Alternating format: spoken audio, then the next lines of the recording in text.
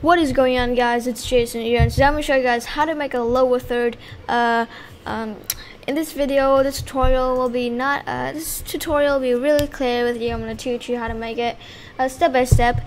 And what program we're gonna use today is a screen recorder called Screenflow, guys. I can't use Camtasia. If you are using Camtasia, I'm sorry, I don't know how to do that. I'm gonna use this. I'm gonna show you guys using Screenflow. Okay, so it's really easy. I've got a lot of messages in my old channel and comments is, what is that little thing that pops on your main subject with your video? It's called whatever, pops up like a lower third, like that. So you know, I'm gonna show you guys how to do that. So what is lower third? It is a little text thing that pops up in your window in the left bottom corner and tells you what the main subject of the video, what we're gonna do today, something like that.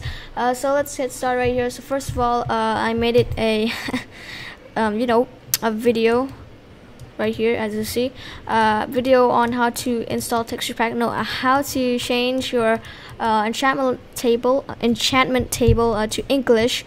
So let's get right to it. So to make a lower third, I'm going to find the part that I said how to make something like that. Okay, so I'm going to find this part. Okay, so to make a lower third, what you're going to do is you will need the annotations properties and the text properties that we'll care right now. So let's get right to it. So we're going to click add annotation clip, and you want to make sure you use the square thing right here and draw a rectangle like that. Okay, and we're going to change the color. Just click color and use any color you want. So after that, you want to click text and add a text, and I'm going to do it like how to change, I'm just going to test it out, how to change language. That's it.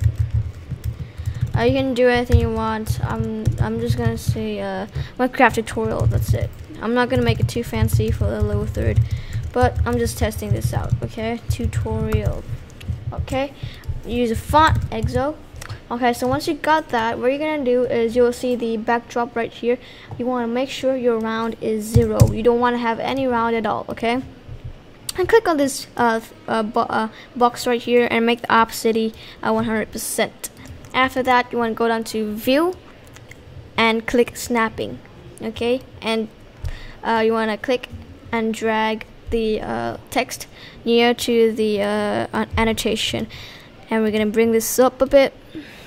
Okay, and now you can go down to view and click snapping.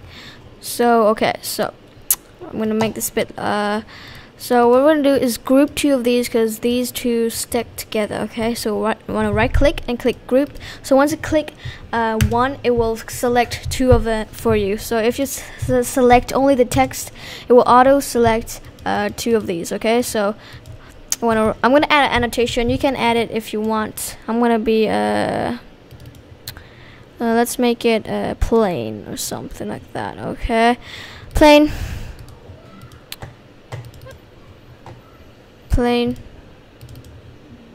spin. Okay, so we're gonna click play. Good choice that you have chosen. As you see, it comes up like that. So it's talking about the Minecraft tutorial, but I'm not happy doing this. I'm just testing this out, so don't be serious. That's a lower third, guys. It's really simple to make. You can make more fancy, like over here the annotation can change to Photoshop, like you put Photoshop logo right here and blah blah, how to make a background using Photoshop, something like that. So that's it for the video guys. Hope you enjoyed, and I'll see you guys there. Peace out, have a good day.